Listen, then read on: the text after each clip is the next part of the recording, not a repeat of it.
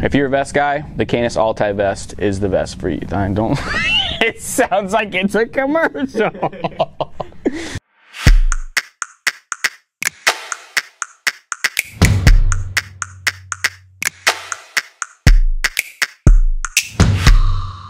Hey guys, it's Kyle here with Jrake, here to do another review. Today we're going to be reviewing the CANIS Altai Vest.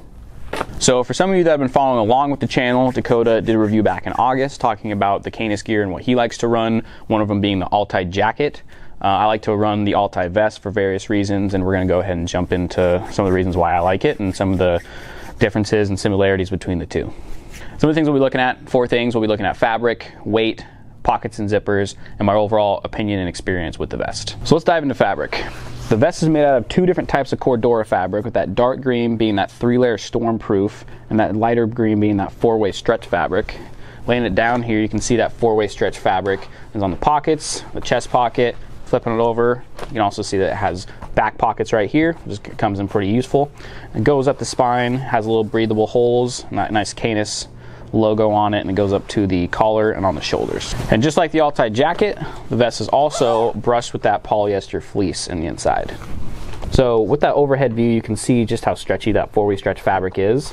The vest has a very athletic fit to it, and if you're somebody like me who carries around a pack all season, you know how restricting it can be, and with that 4-way stretch fabric, it really counterbalances your range of motion. And on the other hand, if you're somebody who utilizes a tree stand for some of their hunting, this vest is also for you. Trust me, last year for an entire week in one of the units that we were hunting in, I was having to have my bag on and climb up to this tree stand that had no ladder at all, and I was just reaching for branches and things like that, and I was able to get up and down no problem. So with fabric out of the way, moving on to pockets and zippers, I already did state that there are some similarities and some differences. One of the differences being that the vest has a chest pocket and also 2 back pockets. Now the 2 back pockets I actually didn't really utilize or find it that useful, but I'm sure that you could find some ways to use them, and they're there if you need them.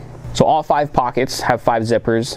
They're not aqua guarded like some of the garments that CANIS offers, but just has that standard YKK zipper. And so since we're still on the back, there's something I definitely want to mention, and it's that 4-way stretch fabric that's going along the spine is actually ventilated, if you can see, to keep you cool on those warmer days.